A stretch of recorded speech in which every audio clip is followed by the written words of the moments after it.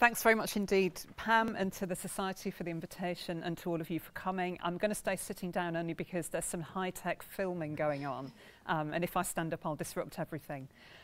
So, as Pam said, I'm going to talk about some of the myths that are perpetrated about social mobility in Britain's recent past, primarily by politicians, to some extent by the press, and to a lesser extent by some scholars.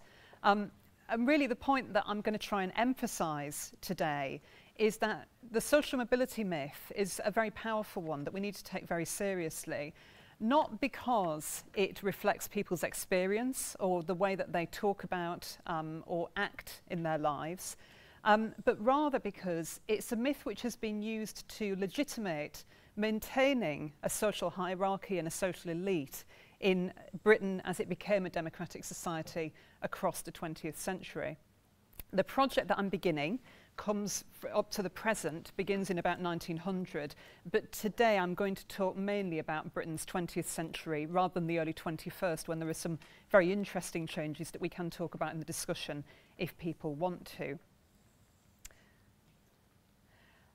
Social mobility has generally been approached through statistics, and I thought I would put up a graph to impress everybody, but I'm actually not going to be relying on statistical analysis very much. The general picture that quantitative sociologists have managed to give us is as follows: that there's a fair degree of social mobility across the 20th century, but the period between the end of the Second World War and the 1970s really stands out as unusual in one way, in that it's the only period really when people experience upward mobility rather more than they experience downward mobility. And that is something that I really want us to keep in our heads over the next 50 minutes or so, because in doing so, what these sociologists have done is to bust the central myth behind the political discourse around social mobility, which is that it's all about upward mobility, and that at a certain point in the past, upward mobility happened and can happen again for the majority of people. That's never been the case, and I hope to prove that it never will be. Upward mobility has always been a minority experience, and it's particularly important to emphasize, and you don't see this on the graphs, but the sociologists behind these graphs have proved this too, that the Cinderella story, a move from rags to riches, just is not reflective of the experience even of most of those people, most of that minority who experience upward mobility over the last century. What we see more of is what sociologists call short-range social mobility, particularly from the manual working class into clerical work, or from clerical workers into intermediate or lower managerial posts. Now, these statistics do embody some of the myths that I'm seeking to challenge. One is that women's mobility can be traced by tracking their mobility compared to their father's occupations. We know enough now about the labour force participation of men and women to work out that they have very different employment trajectories, and that's just too crude a measure. Another myth that I really want to interrogate in this project is one which is implicit in much of the data that we have on social mobility, which is that there's somehow an objective hierarchy of social mobility which relies primarily or even exclusively on occupational rank. It's very true, and definitely comes across in the research that I'm doing, that occupation is a primary method by which people attain social mobility. But we all need to do rather more at questioning who it is who comes up with this occupational hierarchy, who determines that some occupations become professions, that some occupations are valued more than others. In this lecture, I'm going to refer to that hierarchy almost unproblematically and talk about people moving up and down. I want to make clear, though, that I see that hierarchy as a construct, constructed out of class relationships, and largely by a social elite who have sought to hold on to and reproduce their power across the 20th century. But most significantly, for my purposes today, what these statistics don't tell us anything about is the experience of mobility. How does it feel to move up the social ladder? And I am going to deal with that group who move up the social ladder most today, precisely because they're so important to this pervasive myth about mobility. And I'm able to draw there on some really fantastic but very much overlooked work by feminist scholars that's taken place over the last 20 years and has been largely ignored by the mainstream of sociologists and historians. I'm talking here about feminist sociologists like Diane Ray and Steph Lawler and feminist historians like Carol Dyehouse, whose work has done so much to illuminate the very ambivalent experiences of people who've experienced both upward and downward social mobility, and which really needs greater consideration by all of us, whether we're working on women or on men. And I'm borrowing largely from their methodology in the kinds of sources that I'm using for this project. Just to give you a sense of those sources, I'm drawing on the records of many of the institutions that began to institute meritocratic entry practices in the early 20th century, both schools and sectors of the civil service. Banks are great because they also keep very detailed staff records. But one of the sources that I wanted to say some more about is mass observation. In my work, I tend to make a great deal of use of personal testimonies, both published and unpublished, and that's true of this project as well. But one of the sources that is really useful for historians, particularly of the last two-thirds of the 20th century, and particularly for a study on social mobility, is mass observation. Those of you who know anything about mass observation may know that it was revived as a project in the 1980s, that it's a self-selected volunteer group of people who agree to write on so-called directives that they're sent 3 or 4 times a year. Comprises about 800 volunteers at the moment. About 60% of them are women. The vast majority are white British, but they come from a range of social classes, and they're born across a range of generations. So the oldest mass observers currently writing were born in the mid-1920s. The youngest were born in the very late 1980s. And last year, we were able to put together a directive which asked these questions of the mass observers, trying really to get a sense of whether social mobility as a narrative made sense in how they thought about their lives. The answer is that in many ways it didn't. But I'm going to be drawing on their data over this talk, and that's why to some extent this talk isn't going to deal very much with the immigrant experience or the Black British experience, but I'm really happy to take questions on both because it's an area that I'm very interested in and am beginning to work on, and indeed other scholars have done some great work in that period. So turning to the first myth, this is that social mobility is the kind of individual project of the self-made man. Now this is represented very strongly in political discourse and indeed in the press throughout the 20th century, but it comes out far less frequently in personal testimonies across the century. It's certainly true that becoming self-employed was something that was very attractive to a whole range of manual workers and clerks right across the 20th century. The reasons that they gave for wanting to start a small business, such as a shop, were not, however, to do with accruing social status, but rather to gaining more control and autonomy over their lives, rather than having to rely on an employer. And again, that's something which is going to come up again and again, that this idea that we all are or should be aspiring to social mobility, or that those who have experienced social mobility are very, very status conscious, which comes up again and again, I think, in political rhetoric, and indeed in much of the kind of literature about social climbing and the lower middle class in the early 20th century in particular, just isn't there. We need to be very careful that when we're measuring or looking for social mobility, we don't necessarily put motivations into people's mouths. It was a particularly attractive strategy too, particularly in the second half of the 20th century, for some immigrants to this country, partly to circumvent racial discrimination in the wider labour market, and partly to compensate for a lack of English educational qualifications, which became increasingly important in gaining entry to certain jobs or gaining promotion from the 1970s onwards. But, and I think this is really important, for those who do achieve this form of self-employment, it's often seen as both insecure and temporary, a 1 or 2 generation strategy, not a permanent solution, not something that's seen as being something which will accrue property and wealth over time.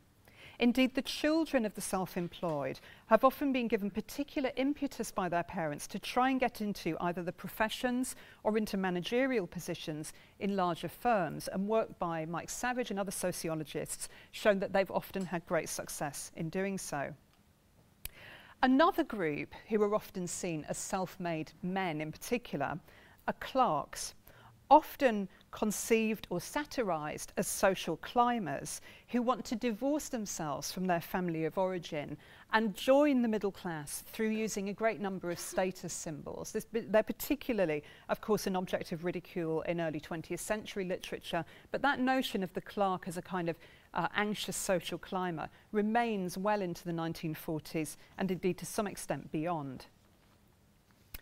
Now, what's interesting if we look at clerks is that what we find is that those among them who were consciously seeking to enter a different occupation than their parents often experience this not as trying to divorce themselves from their family of origin, but rather as part of a family project of improvement. Just to use one example here from the bank records that I mentioned, James Gray, a shepherd's son, unusually managed to become a bank clerk in the Bank of Scotland in the early 20th century. The Bank of Scotland, like a number of banks, wanted to expand its recruitment in the 1890s. The bank was expanding. It needed to get entrants from outside the usual middle-class families that it targeted. And so an entrance examination and an interview were introduced. Very few working-class young men, this kind of entry was limited to men, very few working-class young men managed to enter banks at this point. But most of the tiny number who did were, like James Gray, the second son, and that's very important. James Gray's older brother followed their father's trade. He followed his father into shepherding. His wages helped to keep James in education until the age of 16, which then allowed him to take the bank's exam and to live on a poorly paid apprenticeship for the next 5 years, by which time he was also helped by his younger sister. He was one of a family of 3 siblings. She became a domestic servant. Now, his family were using tried and tested strategies that we know from economic and social historians had been used for at least decades by working class families to make ends meet and help children have a bit of financial security. Pooling income, the use of older siblings' income to help younger ones, and also the use of patronage of an employer, because both of James's parents were farm servants on a landed estate, and it was the landowner who spoke for James to the bank. James had to move away from home once he'd been trained by the bank to go and work at a branch elsewhere. Social mobility in the 20th century often means geographic mobility too. But he remained in very close contact with his family of origin. He was, after 40 years' employment and a happy marriage, eventually buried next to his brother and sister in the cemetery close to his parental home. So being upwardly mobile did not mean severing contacts with the rest of your family. And getting an education and a white-collar job was just one of several strategies by which children could seek to have financially secure, more independent lives than their parents had had. Getting up the ladder to accrue social status wasn't always the prevailing concern. And I think James's situation is also a reminder that many of those who find themselves as clerks or junior civil servants in the 20th century don't necessarily see themselves as leaving the working class completely. Their extended family actually keeps them hooked into the working class, and I think means that we should complicate our understandings of the middle class a bit more than we currently do. After all, one of the groups who unionised most rapidly in the interwar period were clerks. Now, in most cases, as I've tried to suggest, we don't really see an individual or even a family plan to achieve more social status, upward social mobility. But those few children who did seem to have a plan for moving up in the world tended to believe themselves not moving away from their family of origin as much as restoring their family's rightful status. Frequently, these are young men who were repositories for mothers' stories of downward mobility in a previous generation. So to understand not only male mobility, but also women's full part in mobility, we need to look at family relationships. One prominent example of this comes with C.P. Snow, who comes to fame as a scientist, a writer, and a Labour peer. C.P. Snow's father, for what it's worth, undertook a range of occupations, from jobbing musician to music tutor to, very briefly, manager of a very small shoe factory before he went bankrupt. But in fact, it's his mother who tells us rather more about where he ended up in his life. Snow's mother taught him to unquestioningly aspire to the life of her employers. She'd been in domestic service before she was married. She believed too that her own family, like her own employers, had once been landowners. And in his autobiographical novels, Snow talks about the intensity of their conversations, her desire that he take on and win the life that she believed herself entitled to, but could not, in an era of very limited female employment opportunities, hope to get for herself except by proxy through her son, her second son, because like James Gray, C.P. Snow was the second son of this family. Many of the mass observers also had received tales of downward mobility in their maternal families. These stories, whether they're true or not, I think are very significant, because what they did was to offer a sense of entitlement to a better life. They're a reminder, I think, that in Britain, higher social status has often been reliant on heredity. And even in a century where democracy expanded and in which political rhetoric increasingly emphasised meritocracy, the importance of heredity as a justification for your status in life has persisted. This brings me on to the next myth, which is that selective education has increasingly enabled social mobility. This conclusion, peddled by right-wing politicians, tends to be based on the increase in upward social mobility in the years after 1945. And they're absolutely right. All of the data that we've got do suggest that the cohorts born from the 1940s through to the 1960s experienced greater rates of upward social mobility than ever before or since, and that that's true for women as well as for men. The cause of this is often put down to the 1944 Education Act, which enabled pupils to gain entry to academic grammar schools purely on their performance in the 11+ examination. The problem is that only a minority, a tiny minority, of working class kids made it through the exam. Most of them were part of that 80% who were written off as failures and attended secondary modern schools during this period. The reasons for this were often put down to parental aspiration and to some extent still are today. But in fact, successive social surveys were undertaken between the late 1940s and the early 1970s, which demonstrated that parental aspiration was extremely high in working class as well as middle class families. There was absolutely no difference that could be made in that regard. And also that working class families were quite prepared to make the kind of sacrifices that middle class families made in terms of giving children where they could time and space to do homework, for example, buying educational toys and books. So it was definitely not the case that there was a kind of willfulness on the part of the working class to evade the grammar school. Why then is it the case that only a minority of working class children made it through to the grammar school is one question which is not really being answered by the politicians. But also, we do need to answer the question that they would put back to me, which is, well, why is it that the minority who did experienced great social mobility, and isn't that better than no upward mobility at all? My answer is that the increase that we see in upward social mobility from the working class in the post-war period is not about grammar schools, it's about a changing labour market. There was an increase in the number of people entering the professions in the post-war period. And this was due to the growth of the National Health Service and to secondary education, and more broadly to the expansion of the infrastructure within the welfare state. Nurses, technicians and teachers were the professions that saw the greatest rise in working class entrance.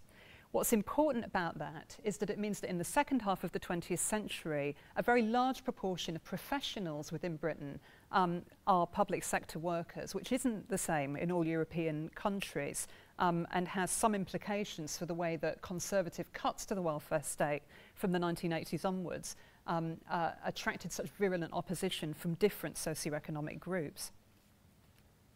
So it's the case that we see some new professions coming out of the welfare state and some older ones expanding.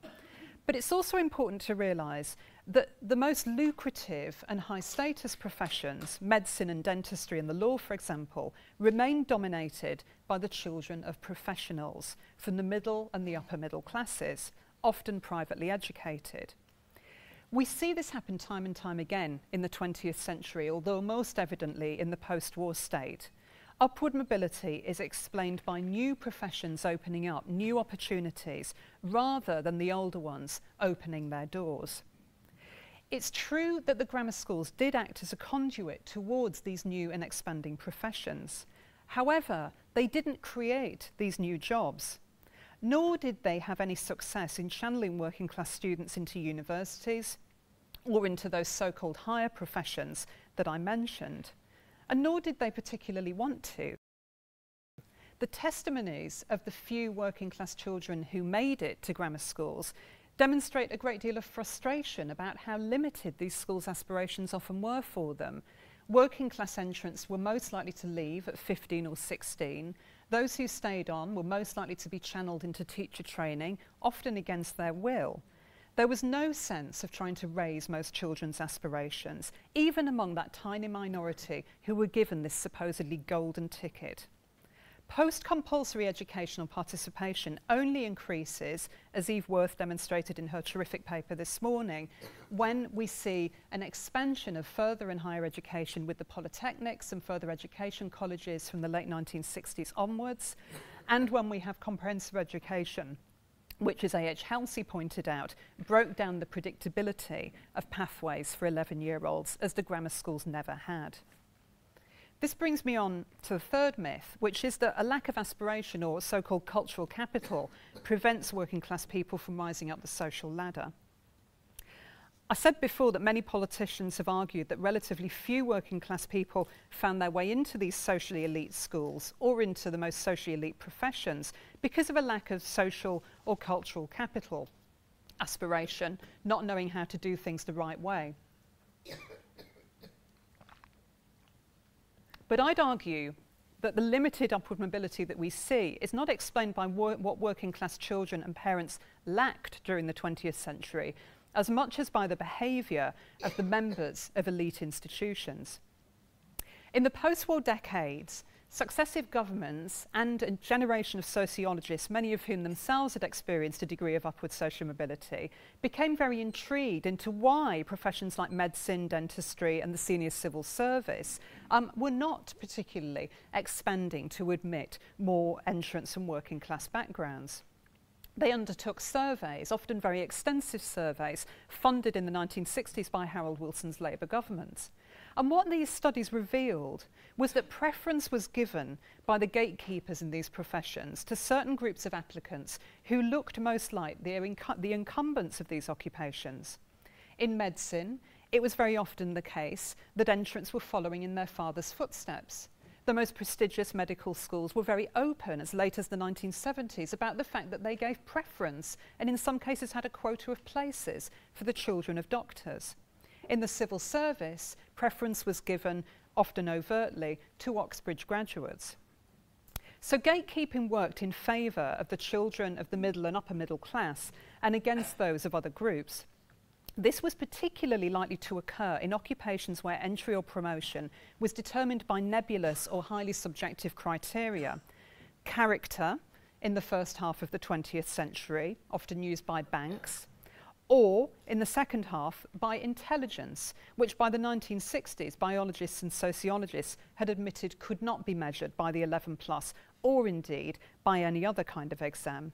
That, incidentally, was a conclusion reached by the civil service in 1948 when it was suggested that they introduced a form of the 11+ to widen their entry to new intakes. And after extensive use of this, the civil service concluded that it was absolutely useless and assessed nothing.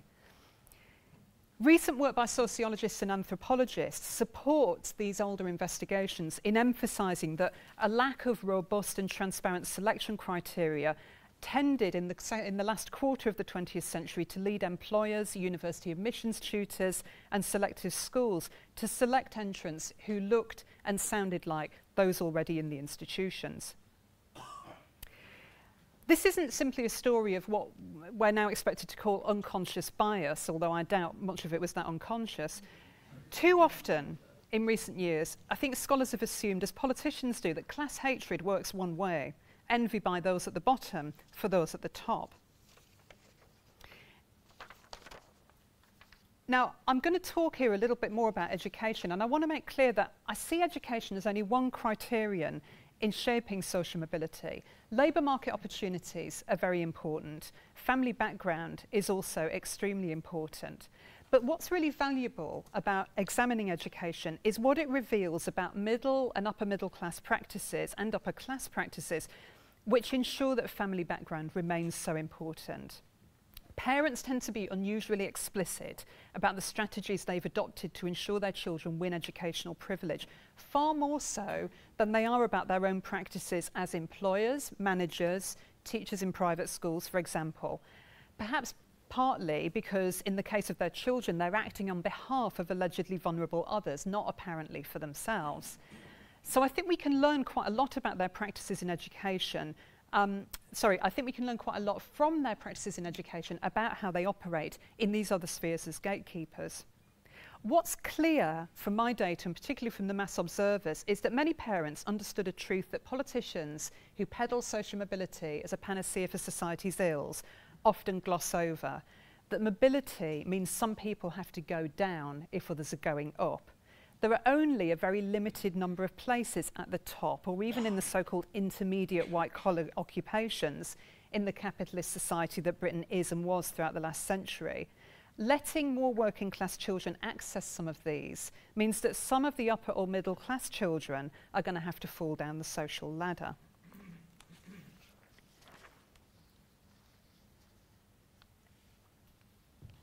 This is something which has caused great anxiety and anger to many of the middle class across the 20th century. It's not the case that all of them were seeking to hang on to opportunities just for themselves or their children. And I want to make very clear that when I'm talking about those who do, I'm talking about a fragment of the middle class. We see many middle class people, including many of those who are upwardly mobile and maybe only mean middle class for a generation, seeking to broaden opportunities for all across the 20th century. We've heard a fantastic paper only today from Michelle Johansson about public librarians of the early 20th century. We need to think about teachers and social workers in the post-war welfare state as fulfilling a similar role, seeking to broaden opportunities for many people and not simply reproduce their privileges for their own children and a few others. But it is the case that there's a section of the middle class, and my data would suggest it's often the section who have been middle class for 2 generations or more, who do seek to hang on to privilege and see education as one means of doing so. Looking at the mass observers, we see virulent opposition to expansion of educational opportunity expressed right across the century.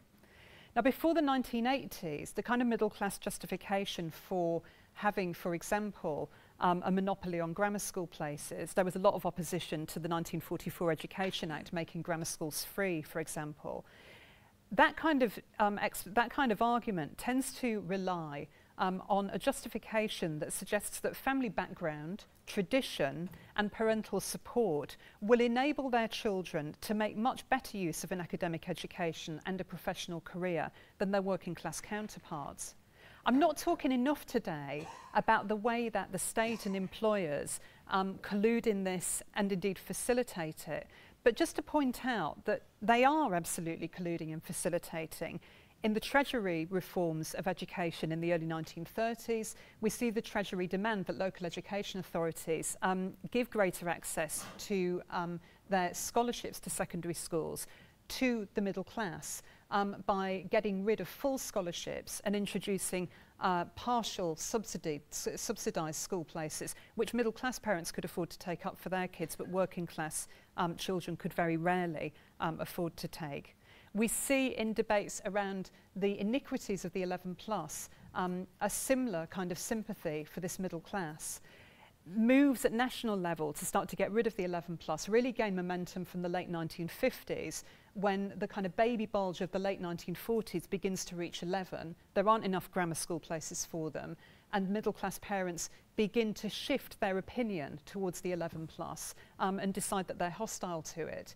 There's often a kind of narrative that it takes middle-class parents' activism to actually do anything about the 11 plus, but that's not true. There's a lot of opposition to the 11 plus before the late 1950s being expressed by working-class parents. It's expressed in local education authority reports to national government, but no notice is taken of it. It's when it starts to affect the middle class that they start to listen. And more recently, we see it with what's been happening with academies, where we're told that comprehensives are doing very badly, but in fact, what academisation has enabled is private schools to turn themselves into academies, gain state subsidies, and allow middle-class parents who were struggling to maintain their children in private education after the financial crash to continue to send them to what remain socially elite schools.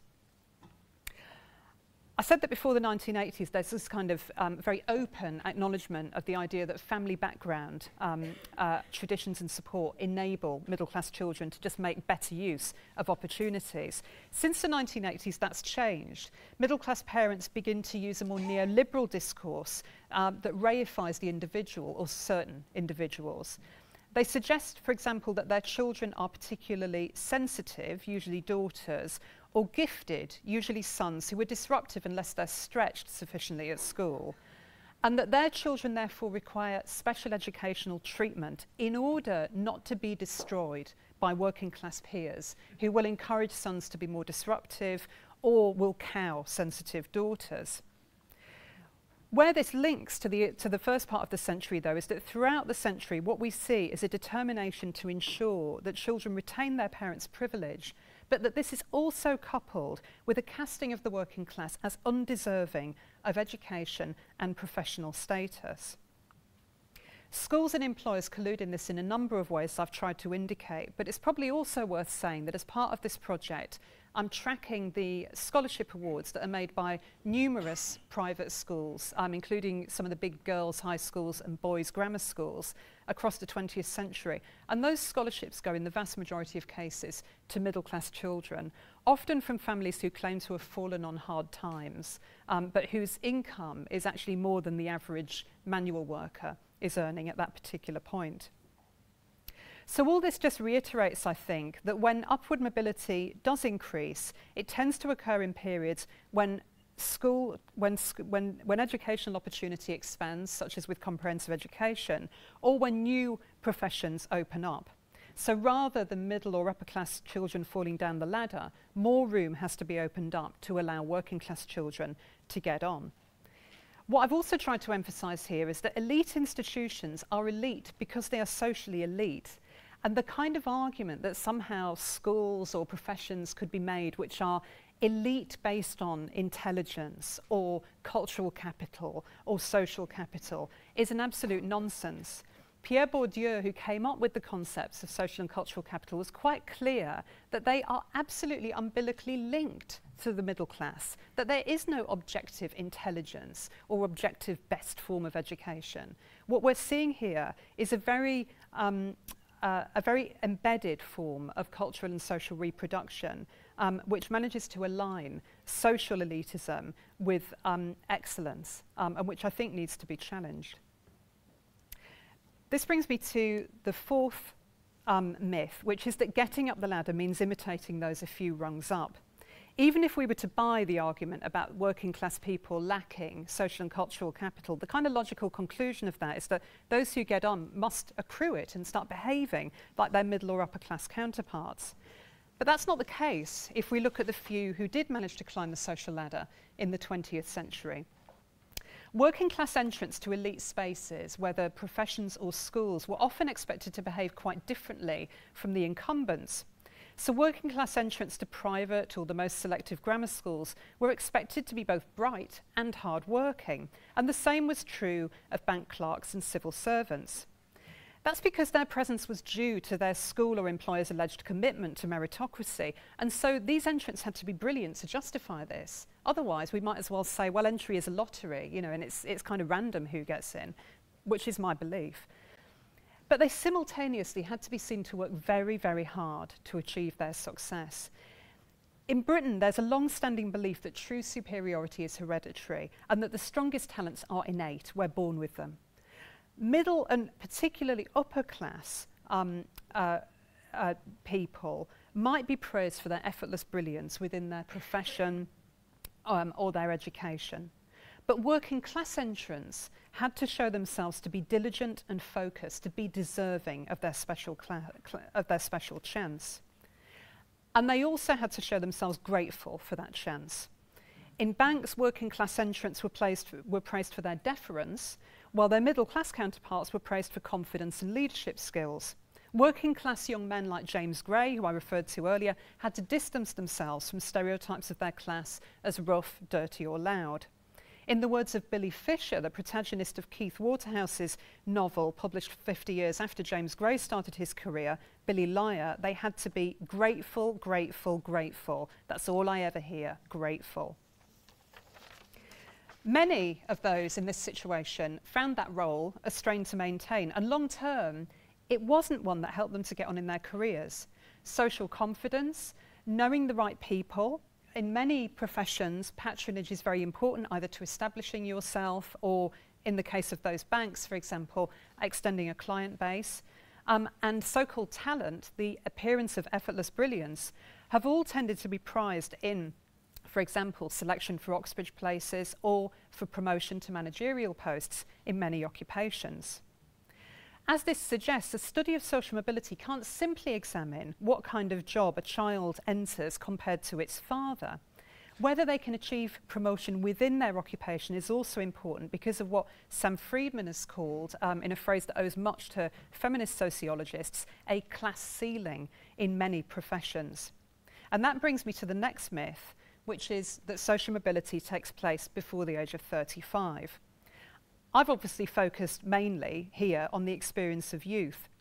Statisticians concerned with social mobility tend to assume that people's role in life is pretty fixed by their mid-30s.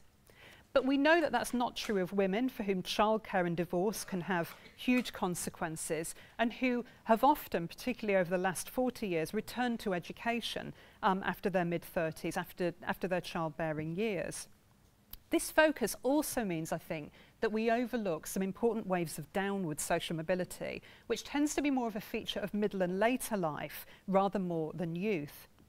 These include men and women who have immigrated to Britain after the age of 35, many of whom experienced downward mobility on arriving here, and also the unemployed of the recessions of the 1930s and 1980s, in both of which, particularly in the 30s, men over 35 were very badly affected.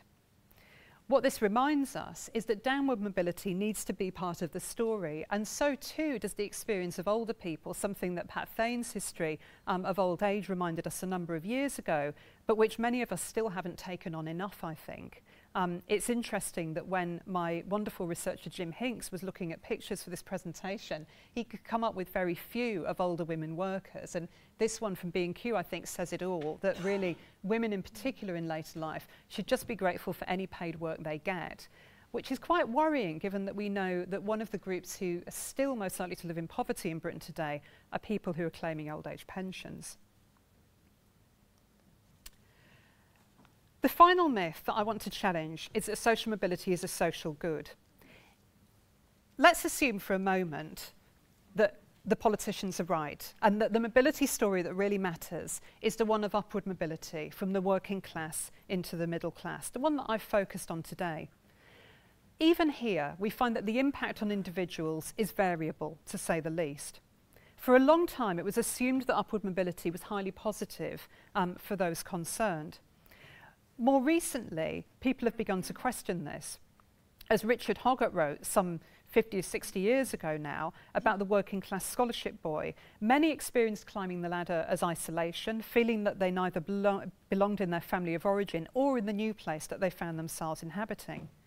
More recently, as Steph Lawler and Diane Ray have pointed out, others have experienced guilt that they have had opportunities denied to siblings or parents. And in the case of women in particular, have found the work involved in being a middle-class wife, and mother, who is expected to reproduce class privilege in the ways that I set out earlier, on top of often maintaining a career or an attempt at a career in a middle-class job, is extremely exhausting. On the other hand, it would be inaccurate and disingenuous of me to suggest that working-class people experience upward mobility as a culture shock. And it would also be, I think, to romanticise working-class life, aspects of which many people have wished to escape from over the last century, and that desire for escape should be taken seriously. Among the mass observers, many relished going to grammar school, into elite universities, and enjoyed a professional career. Contrary to the claims of Hoggart, many working-class people did not live in hermetically sealed communities, but were often members of socially diverse towns and cities who patronised cinemas, libraries and museums, encountering a far broader range of people than many of their more cosseted upper and middle-class counterparts. They did not always experience a great culture shock on meeting others from different social backgrounds when they went to a socially elite school or left home to go to university. What was often a shock was the prejudice that they met there about their background, or often more frequently, simply an assumption that they wouldn't want to talk about their background, that it was of no interest and no relevance and couldn't explain how they'd got into the space that they were now occupying. In other words, that their experience just did not matter. And that idea that the working class have absolutely nothing to offer culturally or socially to their children, other than to simply remain in the kind of idealised working class community that Hoggart depicted, is, I think, very pervasive and is something that women in particular talk about as being a real sense of loss, that there are very few spaces that they can talk about their past if they are upwardly mobile. Having said that, women were also particularly likely to adapt relatively easily to some of these socially elite spaces. Men, and this is particularly true of the post-war generations, were far more likely to experience the loss of a regional accent or even donning a suit as ambivalent. They were always worried about not being true to themselves in some way. Women were far less likely to experience it like that. They were brought up to believe that working on their bodies and characters was a form of real work for which they should be compensated, and that doing that work did not necessarily mean that their inner self was being harmed or affected. Some of them took pride in being able to lose an accent at will and then readopt it when they went to visit their family of origin. But importantly, they were also tending to end up in spaces like teaching, where they mixed with a large number of other women who, regardless of social background, tended to experience sexism and discrimination in large parts of the workplace. And this shared experience could be very important in forging common bonds. Because of women's limited employment choices, many of them also tending to end up in jobs where a large number of other entrants shared their social origins, like nursing and technical work after the Second World War. And indeed, the post-war generation, men as well as women, were less likely to experience upward mobility as isolating or unhappy if they ended up working in that expanded public sector. Ascribing their widespread upward mobility to political and economic changes after the war, which importantly most of them did, and didn't tend to ascribe it to the grammar school, even if they'd attended one. Being able to ascribe their mobility to those kinds of generational changes that had been brought about by the state seemed to enable them to make sense of their good fortune and the reasons why their parents had not experienced this. That group, among all of the mass observers, are distinct in talking less of an individual struggle to make it and more of a collective social uplift. In fact, it's been very often the case, particularly but not exclusively for the generations before the post-war period I've just talked about and those who came after, that the limited opportunities for social mobility tended to be more frustrating and dispiriting than the experience of mobility. James Gray, the shepherd's son at the Bank of Scotland, had a nervous breakdown in his 10th year of employment there, just at the stage where it became clear to him, I think, that his next promotion to senior clerk would in all likelihood be his last. He was never going to be made manager, at the same time that some of his middle-class peers were being accelerated. The monotony of his work had begun to affect him. He increasingly made mistakes. His manner became, in his staff reports, brusque. Eventually he became very ill. He recovered, but that breakdown at that particular kind of career point is a theme in men's careers that runs right through the 20th century. It affected many of the mass observers too. For women, that moment of crisis often came sooner, often at their entry to the labour market, after A-levels or after university. Their career options were few, but many of them tended to ascribe this at least as much to sexual discrimination as to class. In the 1980s, to some extent that changes for both men and for women. We have a situation then where those public sector professionals who I've been talking so much about have children who are coming of age. Some of them want to replicate what their parents have done, and many of the mass observers who were born in the 1960s, for example, talk with pride of, for example, my children are the third generation to be going into the NHS. They talk almost like that as a kind of, a sort of a family tradition that they're beginning to be proud of. But for the children born in the 1970s, it's completely different. By the time they come of age, the public sector has lost some of its worth as an employer. Redundancies are beginning to happen. The status of groups like teachers is being denigrated. Unionisation is being threatened. The world their parents knew is not the world that they would enter if they followed in their parents' footsteps. So a growing number of them, men and women, aspire to enter those older professions that I mentioned, academia to some extent, law, medicine, and so on. They can't get there, very many of them, and for women in particular, that's a source of great frustration and angst. I think that part of what's going on here is the arrival of a liberal feminist narrative that coalesces with neoliberalism to suggest that women could have it all, but at the same time that if they didn't get it all, they only had themselves to blame. And just to give one example here, Annika, one of the mass observers who was born in the 1970s, her parents were public sector workers. She decided that she wanted, as she said, to do better in life than they had. She wanted a financial security, which by the late 1990s, following in their footsteps as social workers, simply wouldn't necessarily have got her. And she thought she saw a way to do this. She applied to socially elite universities, got into one, and set her sights on a law career. She did everything she was told. She worked hard, and she looked the part as well. She worked very hard on her body and her accent to sound right and look right. But her failure at university to gain acceptance from her privately educated peers, her astute observation of the kind of career networks that were beginning to evolve and which she was never going to be given access to, and her failure to achieve the exam grades she believed she'd need for career success, I think she was ambivalent about that. I think she kind of knew that she was going to need more. She was going to need contacts as well as exam grades, but she began to get, her anxiety went into her exam grades because it was really the only thing that she could affect. All of that anxiety, in the end, fueled anorexia and depression, and she eventually dropped out of university. And this is recurrent, I think. 20 years later, Annika had established a career in local government that she found fulfilling. Public sector work still remained the most accessible way for working class children to gain social mobility, and it's still the case that the children of those public sector professionals like Annika herself do tend to enter those occupations. But she and many of her peers remained frustrated and ashamed at not achieving their goal. In a neoliberal society which suggested anyone could have anything they work for, she could only ascribe her failure to her laziness and a lack of talent. Just to finish, I just wanted to point to one group who are almost immune to feelings of shame or ambivalence over the 20th century about social mobility: socialists. And this brings me to my final point, which is that there have always been groups who have questioned the notion that social mobility was a social good and suggested that equality, not meritocracy, should be the goal of a democratic society. In the early 20th century, the Workers' Educational Association and labour colleges like Ruskin in Oxford promoted the educational highway, arguing for broader educational opportunities for the vast majority of Britain's people, not simply the so-called brightest. A huge controversy in the labour movement between the 1900s and the 1930s was whether in fact activists should seek entry to established institutions at all or seek to form their own.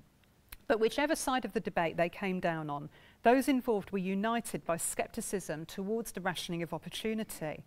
And decades before, sociologists began to question the worth of terms like bright and whether we could really measure intelligence. These activists were contesting such words, arguing that they were just forms of social elitism dressed up to look respectable. Throughout the first half of the 20th century, the cooperative movement, the trades unions and the Labour Party provided routes to education and professional employment for generations of working class men and women. And importantly, they're about the only institutions that actually managed to force the door ajar in some of those older professions, particularly in politics, where we see the first generations of Labour Party members of Parliament coming from all sorts of social backgrounds, but including the working class.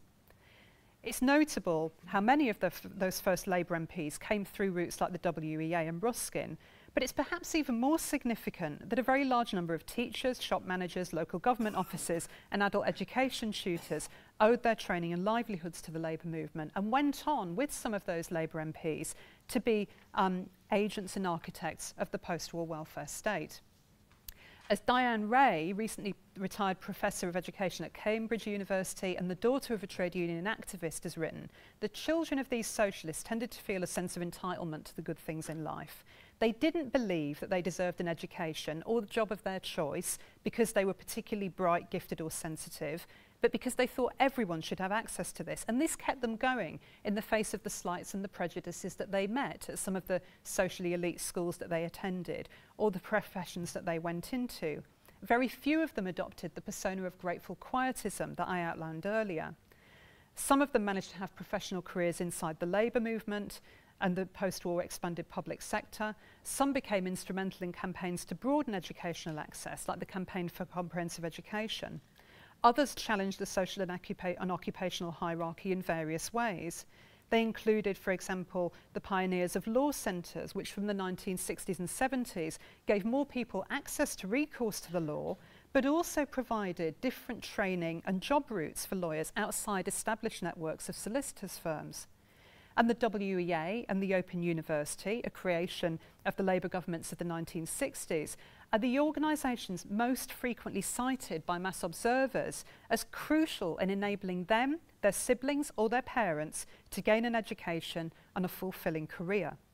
These institutions were less concerned with ensuring that the right people won the top places than with questioning the legitimacy of a society divided by winners and losers, and importantly, they were non-selective.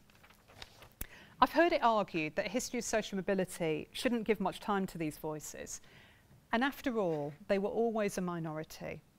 And yet many politicians seem willing to give a great deal of space and consideration to that very small minority who experienced upward social mobility from the working class to the professions, the older professions, in the middle of the 20th century. And to suggest that somehow their gains, uneven and ambivalent as they often were, outweigh all the injustices perpetrated by a hierarchical capitalist society on the vast majority who have to live in it. The mass observers certainly didn't want to return to the past. We didn't ask them to imagine what society they wanted to live in, but notably most of them chose to offer some proposals.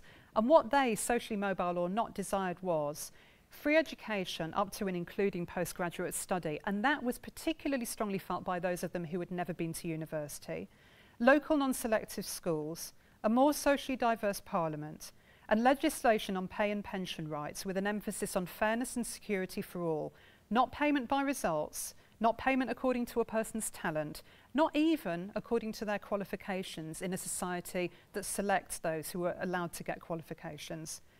They would like us to place more value on experience. We live in a society that's profoundly unequal and in which most people seem to believe we need huge social transformation to make it better for all of us. Those voices asking for equality may not have won in the past, but now we know how limited the gains of meritocracy truly are. We should at least acknowledge that they are worth listening to. Thank you.